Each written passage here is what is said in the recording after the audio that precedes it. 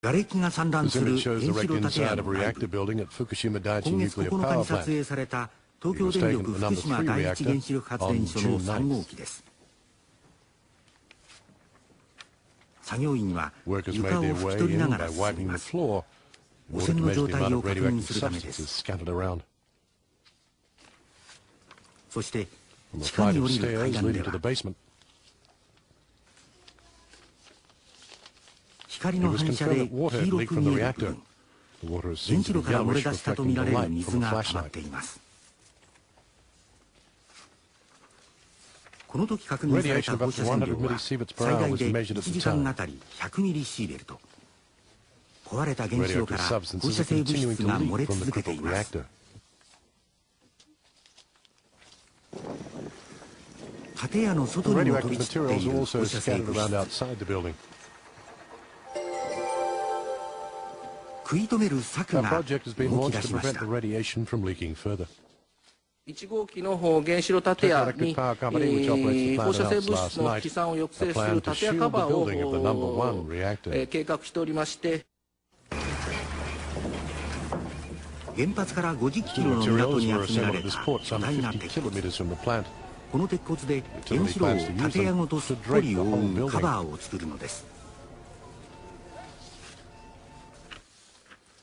A sheet about 1 millimeter thick will be attached to the steel structure.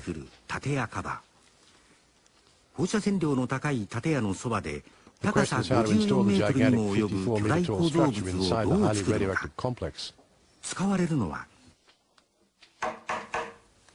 Japan's traditional architectural know-how is being called on. Pillars and beams are notched so they can be put together. The TEPCO official says pillars and beams will be put in place basically automatically.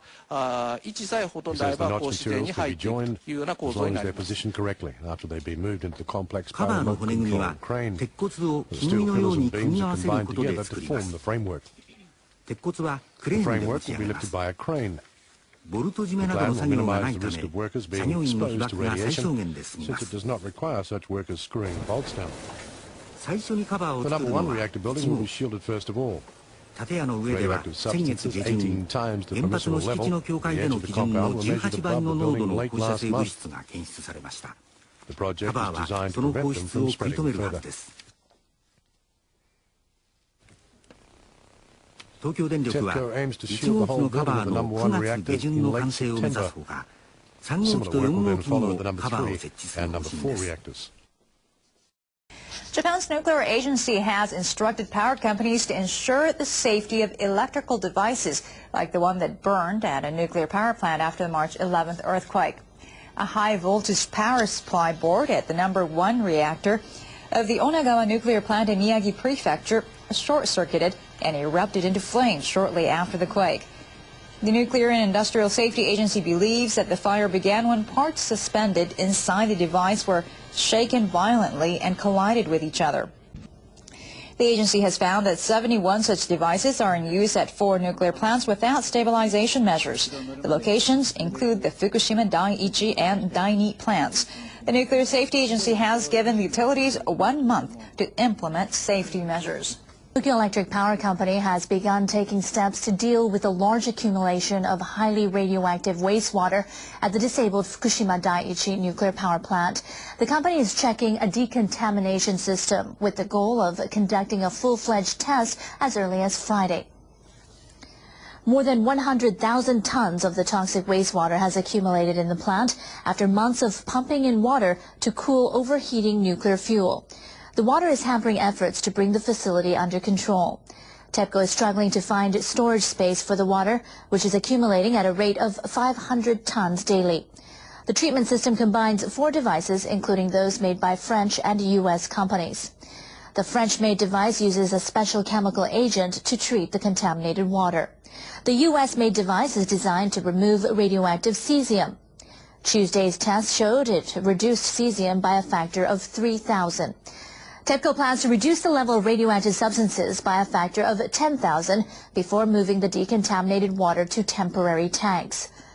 Technical problems delayed the test by 4 days. Tokyo metropolitan government has begun measuring radiation levels at 100 locations to provide accurate information in the wake of the Fukushima nuclear accident. The action comes after some individuals and municipalities found local radiation levels higher than those officially announced. The metropolitan government currently measures radiation levels at a monitoring post in Shinjuku Ward, central Tokyo, but it decided to make a more detailed assessment of radioactivity across the city. On the first day of the survey on Wednesday, officials measured radiation levels at a park in Toshima Ward, central Tokyo. The measurements were taken at 5 centimeters and 1 meter above the ground, and hardly anything was detected. The readings were 0.07 and 0.06 microsieverts per hour, respectively. The figures were roughly the same as the readings at the monitoring post in Shinjuku. 安心を実感していただけるような情報提供もできるというふうに考えています。 The Tokyo metropolitan government plans to complete measurements at 100 locations in about a week and post the data on its website. Starting in September, the Japanese city of Fukushima will begin distributing radiation detectors to children. That move comes after the earthquake and tsunami that devastated a nuclear plant. As eerie as this plan sounds, the radiation detectors are intended as reassurance. Lucy Kraft reports from Tokyo. Reeling from charges that it's not doing enough to protect citizens from radiation, the embattled Fukushima city government will spend about $2 million on radiation detectors for children 15 and under. The badge-type gauges will be checked monthly to pinpoint accumulated radiation exposure. The response from local residents like Keiko Sasaki has been lukewarm. She says they already know the radiation is too high, that it's not fit for children to live here. The world knows it, and the government can't deny it. Sasaki and other parents, who angrily confronted bureaucrats in Tokyo recently, say there's only one solution: wholesale evacuation of everyone under 18, along with pregnant women. She says all kids, including high school students, should be evacuated outside the city. That's what the government priority should be. Under pressure from residents, the city has started removing contaminated topsoil from some of the hardest-hit public schools. For NPR News, this is Lucy Kraft in Tokyo. Radioactive cesium exceeding Japan's legal limit has again been detected in processed tea from Shizuoka City, more than 300 kilometers from the Fukushima Daiichi. More than 300 kilometers from the Fukushima Daiichi. If you imagine that you have a tray, and on that tray you set down a pile of pebbles, okay? And then you sprinkle baby powder on top of those pebbles, okay? And then you hold the tray up and blow it. The baby powder will be distributed around and the pebbles are still on the tray, okay? Try it yourself. Shizuoka Prefecture is one of Japan's leading tea producing areas. On Tuesday, 581 to 654 becquerels of radioactive cesium per kilogram were detected in processed tea from 5 factories in Shizuoka City. The legal limit is 500 becquerels. Prefectural officials have asked the 5 plants to refrain from shipping their products, to conduct voluntary recalls. The tests were conducted after cesium beyond the legal limit was found last week in tea from the city for the first time since the accident at the Fukushima Daiichi plant. Small amounts. They banned milk and leafy vegetables from this area, and I'll show you exactly what they banned. But remember my talcum powder situation. If it's going to land in farms, leafy vegetables and all of those things are where you're going to see it. So they banned milk because if this dust is landed on the grass and the cows eat the grass, it can burn the milk. And all the leafy vegetables are where you're going to see it. Anything that's lying open, if you had your deck chair sitting out, it'd have landed on that too. But anything that becomes produce, they just say, we'll just quarantine that whole 20-kilometre area. Conduct voluntary recalls.